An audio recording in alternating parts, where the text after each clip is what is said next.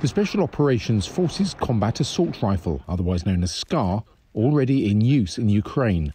Belgium has supplied the weapon as part of a €90 million military aid package.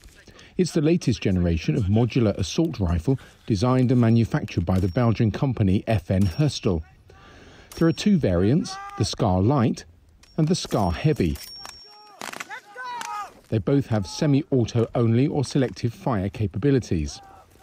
Depending on the mission, the barrel length can be changed, allowing switching between a 10-inch and a 14.5-inch version for the light and a 13 or 16-inch version for the heavy.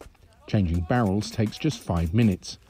Both have reversible curved cocking handles for left or right-handed use, as well as the ability to switch from reciprocating to non-reciprocating to avoid snagging or jamming.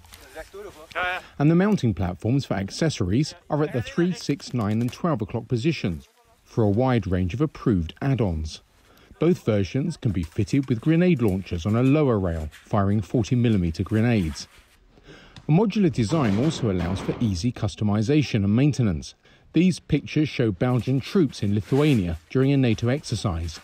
Now it's helping in the fight to push back Russia as the war in Ukraine continues. Stuart Rumble, Forces News.